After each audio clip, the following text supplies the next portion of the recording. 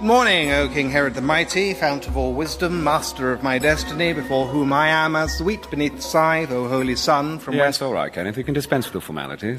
As you wish, sire. How can I be of assistance? Well, I've just had a rather odd dinner with three wise men who were passing through. Oh, yes. And who would they be? I don't think they gave their names. They just introduced themselves as three wise men. Slightly cocky. I thought that. Listen, they said something rather worrying. Now, we were talking about this and that, and I happened to notice they had quite a lot of myrrh with them. And you know how I like myrrh. Oh, yes, my liege. You're a myrrhaholic. I really am. So, hinted I'd quite like a bit of myrrh. And this chap said he was sorry, but it was a present for someone. And anyway, cut a long story short, it turns out that they're all going to see a baby who's about to be born in a stable and will be king of the Jews. Ah. And I'm the king of Judea. Indeed you are. Which is only some of the Jews. So this kid will technically outrank me. Well, if it happened. Doesn't seem very likely, to be honest. Once again, I'd point out you only have these men's word for it, whether they are, in fact, wise. I really don't think it's anything to worry about. I'm going to kill all the boys in Bethlehem under 2 years of age.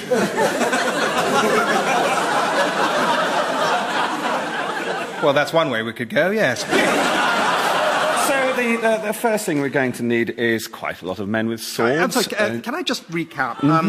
There's one baby being born who might, one day, be king of the Jews, so we should kill all the baby boys in Bethlehem. Yes. And we're not worried that might be a bit of an overreaction. Well, we don't know what the baby will look like, do we? No, good point. Do we think it will look like a 2-year-old?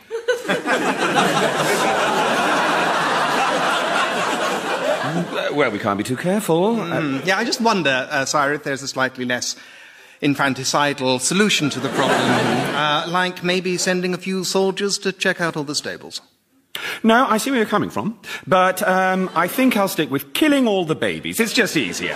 I'm not sure it will be easier, actually. I wouldn't be surprised if people were really quite cheeky about hiding their sons or running away from Bethlehem. I mean, they all worship you, O great king, but you know how funny mothers get.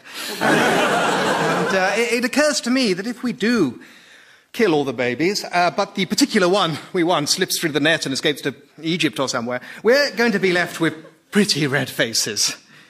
And a lot of dead babies. It's going to be something of a public relations nightmare. Right, I understand all that, but I really think I need to go with my gut instinct on this one. I mean, King of the Jews, that would be really annoying. Okay. As it happens, O King, the wife and I live in Bethlehem. Oh, yes. And strangely enough, we have a little boy ourselves. Oh, really? How old is he? 18 months. Oh, dear, I am sorry. Yes. The thing is, I'm reasonably certain he's not the king of the Jews. And I'm absolutely certain he's not going to be born in a stable in the near future.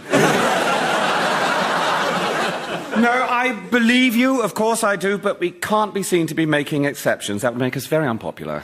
You know, I can't help wondering, sire, if this is actually less to do with the possible threat of a possible king of the Jews that some nameless wise men told you about, and more to do with getting back at me for beating you in that chariot race. Well, I couldn't possibly comment, but maybe next time you'll remember who's the sodding king.